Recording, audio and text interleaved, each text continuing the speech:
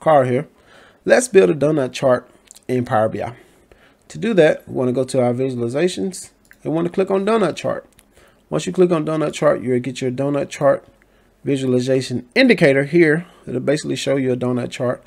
Just like the pie chart, good rule of thumb here is you want to kind of pick between 4 to 5 good categories or products. So 1, 2, 3, 4 is being displayed here.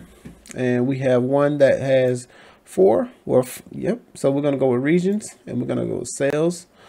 And now that we have done that, we can see here we have some data in our donut chart.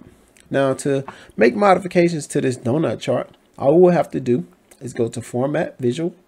Once we go to Format Visual, we can toggle the legend on, or we can toggle the legend off, or we can do a toggle between the detail labels. So we can toggle it on or toggle it off. We can also come here to rotation and change the rotation as well. So you can make some modifications to the donut chart rotation, and you can also come here and change this data value, or change it back to just give me everything.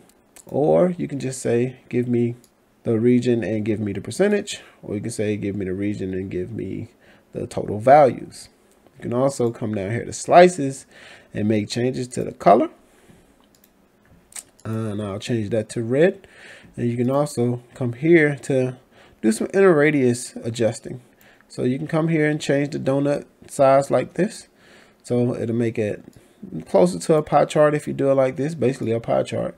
Or you can come here and let's just say 89, and it'll kind of make it look like a wheel, but still it's a donut at best. And that is how you create a donut chart. So now you should be able to create a donut chart in Power BI.